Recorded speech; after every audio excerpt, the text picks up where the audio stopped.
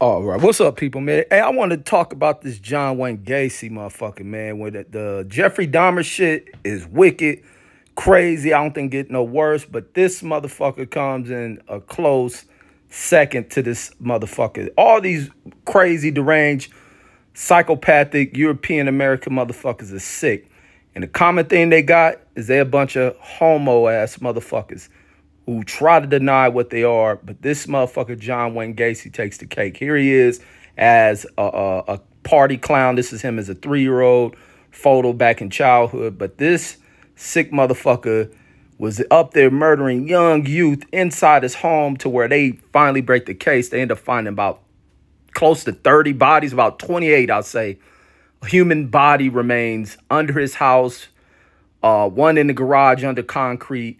And, you know, it was just weird, man. Like I said, I'm going to do the video live on this shit on my YouTube channel, Box Conversations with Reggie Owens. Where I've been starting to do these videos on these crazy motherfuckers to kind of look back into some of these tragic tales in American history with sick fucks. And it's always a common tale with all this shit. And the common denominator is failed police work. Police that give privilege to white motherfuckers, give privilege to homosexual white motherfuckers out there doing shit. But it was also a thing of the way in which they treated homos back there and shit. I guess that's the acceptable word to say. I could say worse shit.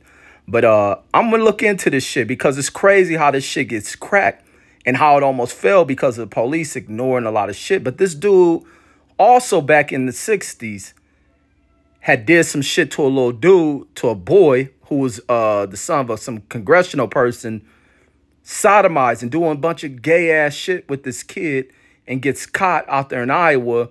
He's married at the time with 2 kids, and unbeknownst to his wife, or maybe his wife knew that shit because they was off into some weird shit, that he gets 10-year jail sentence for sodomy and shit.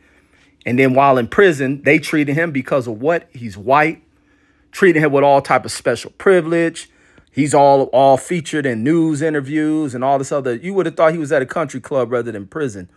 And then they let him out from this 10-year sentence, do a year and a half. Then leaves, go out to Chicago, and then starts this criminal, homicidal shit, killing people, drugging them, cuffing them, doing all type of gay ass shit with them, then strangling them to death, and then burying them under his house. But also with the assistance of 2 other teens that he had working for him that he's also doing homo shit with, that he kept alive. These street-minded young cats.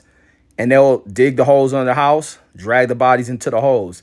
And he was stacking them on top of each other. Then when he had no more space to put these bodies under the home, he ended up dumping one over a bridge or some shit, or a couple of them off of bridges and shit.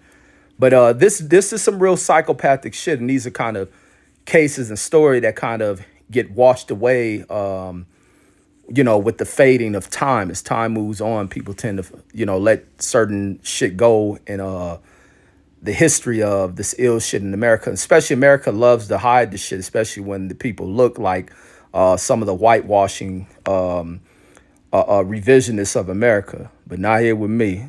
Keep that shit old funky, because I'm anti-whitewashing. Just like to speak bold truth on shit. But I'm going to be doing that shit later tonight on my YouTube channel, talking about looking at documentaries and giving like opinions on that shit on my boxing channel on YouTube. But I'll catch you guys. Peace.